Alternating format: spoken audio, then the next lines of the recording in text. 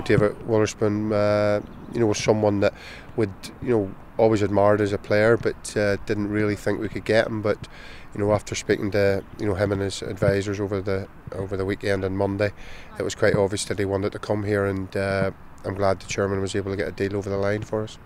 Hi, David. Welcome to St Johnstone. How delighted are you to be here? Delighted, over the moon. Obviously, boyhood fan, so it's a dream come true for myself. Obviously, you're born in Perth as well, weren't you? Yeah, of course. Used to stay just down the road in Bridge of Arn, so yeah, just round the corner.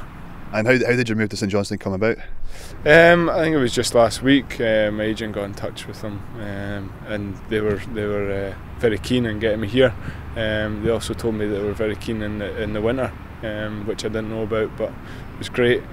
Made my decision a wee bit easier to know that they were very, very keen to get me here. Yourself, you play a few positions. Which position would you prefer to play for St Johnstone this season?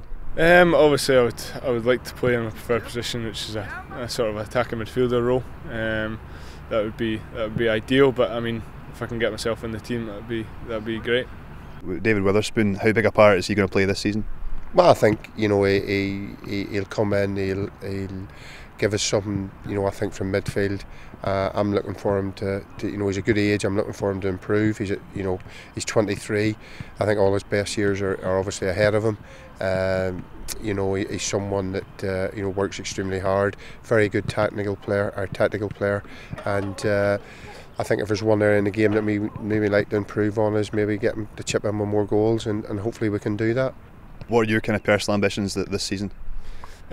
Personal ambitions is to get first team regular. Try and get a good run in the side, and try and chip in with a few goals possibly, and get a few assists, but most importantly help the team out. What was it that convinced you to join St Johnstone? I'm obviously a big fan of Saints, so it wasn't that hard.